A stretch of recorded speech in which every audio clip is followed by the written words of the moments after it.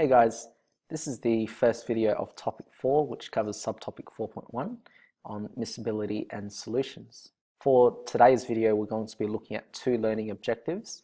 Firstly, we're going to learn how to identify solvents as either polar or non-polar. And secondly, understand how polarity of molecules can affect their solubility.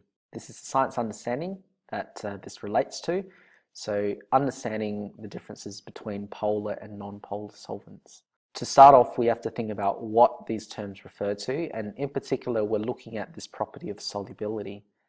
We have seen this previously introduced in subtopic 1.1, where I've defined it as the ability of a solute to dissolve in a solvent. The solute essentially is the substance that gets dissolved and it's present in the lesser amount. The solvent is the substance that does the dissolving and it's present in the greater amount. As an example here, we've got a solute, which is a solid substance. We're adding it to a liquid solvent, and the solid solute is essentially dissolving and it becomes evenly dispersed within the solvent to form our solution itself. There are other examples of mixtures, but these are, I guess, some of the more common types of mixtures that we'll be dealing with.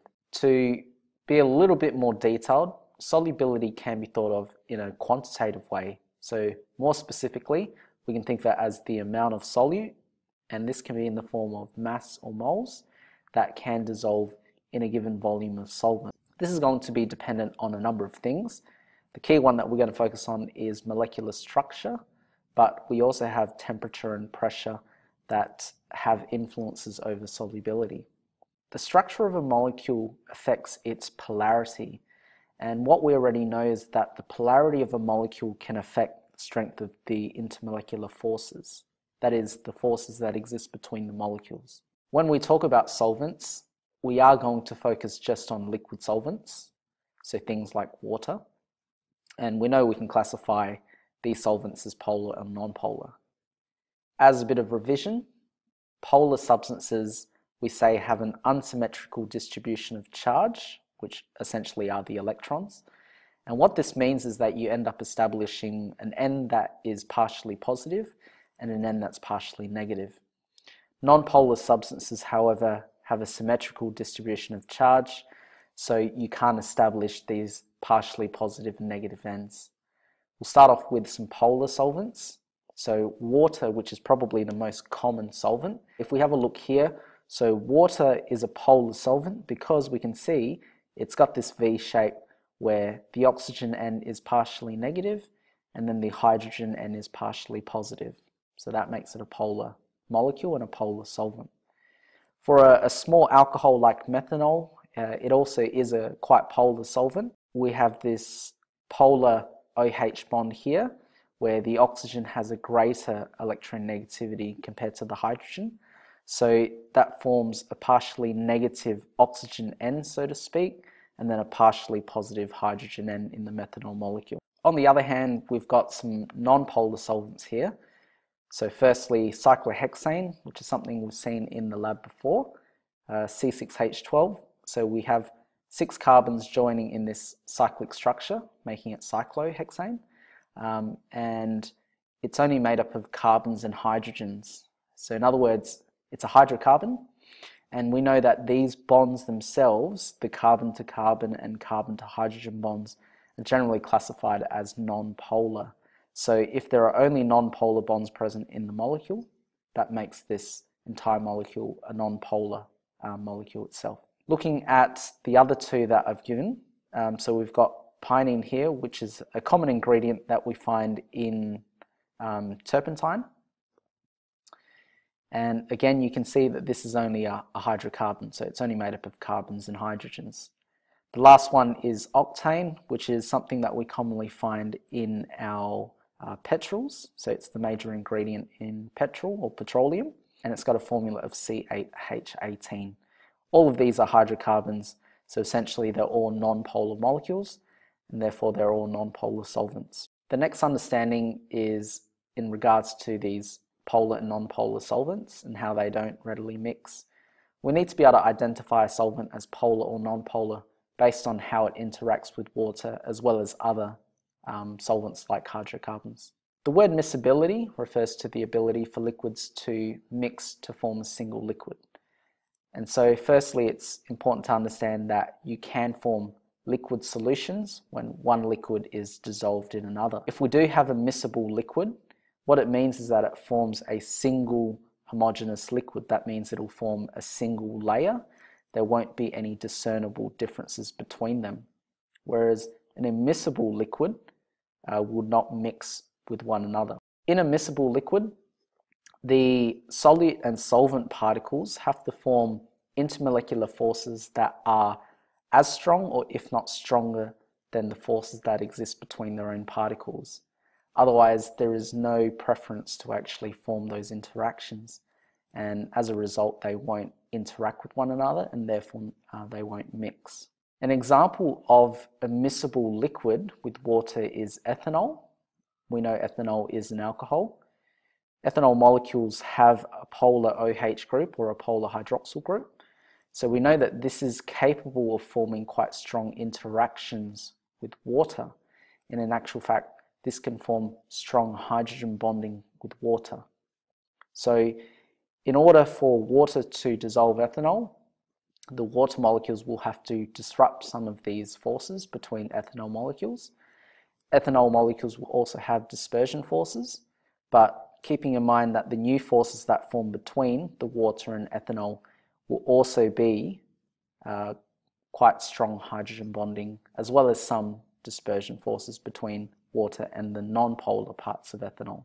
An example of some immiscible liquids would be things like water and oil, and we would be quite familiar with this, especially at home, if we are trying to wash some pots and pans.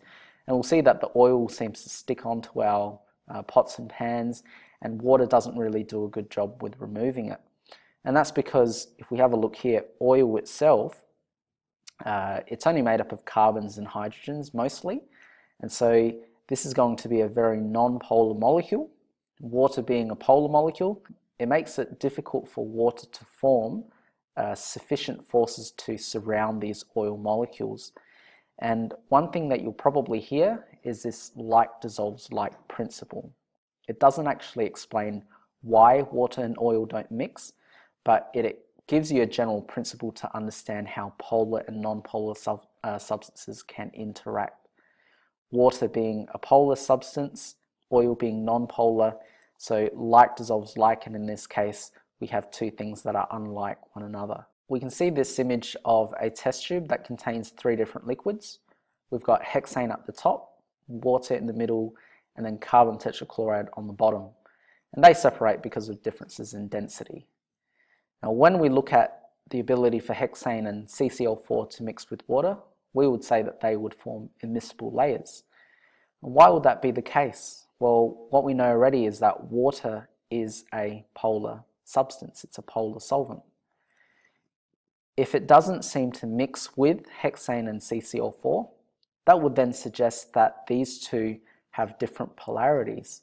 So hexane itself, which can be used as a solvent, it would be classified as a non-polar solvent, and CCl4 is also a non-polar solvent. We may spend some time in class just to talk about why that's the case. This just reiterates that point, in particular with hexane and water, and why they don't actually mix. What we have to keep in mind is that there are forces between the hexane molecules. So we have these London or dispersion forces, which can be quite strong with big molecules. Water has strong hydrogen bonding, and in order for water to dissolve this hexane, it would have to break some of those strong dispersion forces and replace it with perhaps weaker dispersion forces. And there's not really a high preference to want to do that, so therefore they don't tend to mix with one another. The next science understanding, highly polar molecular substances are more soluble in water than non-polar molecules of a similar size. What I'm going to do is just run through a few examples where we'll compare some molecules of similar size and be able to perhaps suggest or infer why that's the case. So here we've got three different gases. We've got methane, hydrogen fluoride, and ammonia. We can start off and look at their molecular formula. Another thing that we can also compare is their size, and in particular we're talking about mass. So if we were to find the molar masses of these compounds, you can see that they are all quite similar. But the quite interesting thing is when we look at its solubility in water. And instead of just looking at whether it is soluble or not, we often look at the amount of it that's soluble in a given volume. So in this case, the number of grams of our substance that can dissolve per 100 mils of water. So we can see methane has a solubility of 0.00227 grams per 100 mils, which isn't very much. The next best is ammonia, which is at 31 grams per 100 mil. And what's quite interesting is that hydrogen fluoride is completely miscible. That means we can add as much of this hydrogen fluoride as possible and it will completely dissolve in water. What this would then suggest is the nature of the polarity of these molecules. Because water is a polar solvent, it means that it will help dissolve polar solutes. In the case of methane, because it isn't very soluble, it would suggest that methane is a non-polar substance. And we already know that to be true.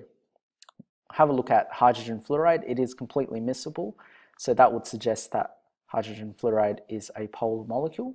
And ammonia, also with quite a decent solubility, we could also suggest is another polar molecule.